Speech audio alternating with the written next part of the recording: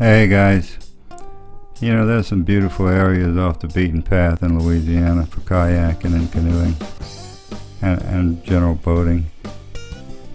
And Saturday we went to one of these such places.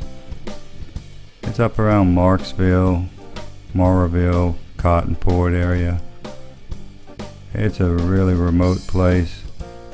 The road back to the landing, there's a boat landing back there, is pretty rough, but it wasn't wet. It would have been tough wet, but it was dry. Ann and Robert plotted us a really nice course back there, and there's a little aerial shot from Google Earth, which is really nice landing. It's not for big boats or anything, but for small fishing boats about that size it's perfect. Plenty of parking area. It's very remote, but just beautiful. It was a beautiful day. The weather was perfect. We got underway into the Deliverance country, and the current was strong going down. Bill's showing us his maneuvering skills there, which look pretty sharp.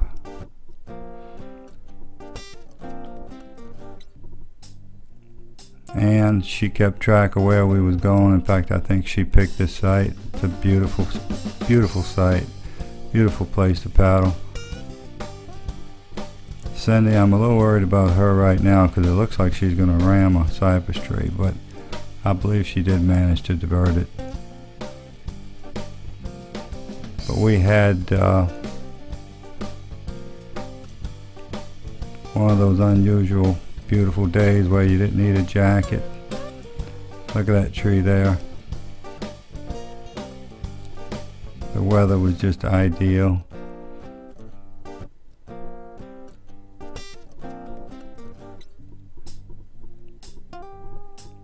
But look at Cindy, she's really moving along with that current.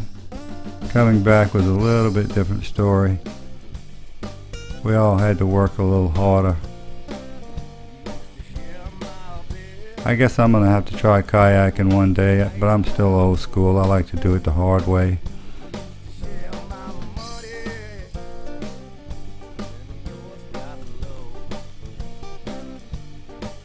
But the trees and the woods,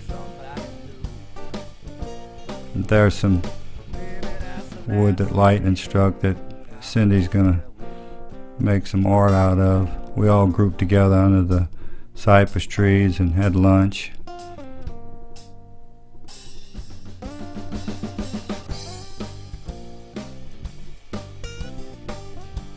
Just a great day for being out on the water and kayaking, canoeing, whatever your preference is.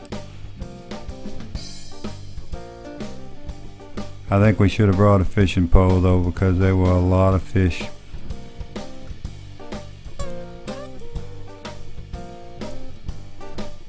This particular tree here was really interesting because it was hollowed out,